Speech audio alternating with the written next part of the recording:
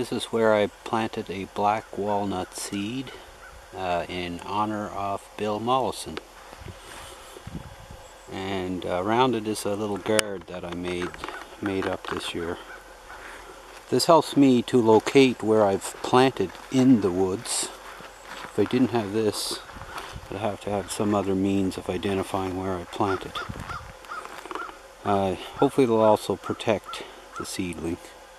I can also theoretically come in here and with a whippersnapper and come up right against it to manage around it.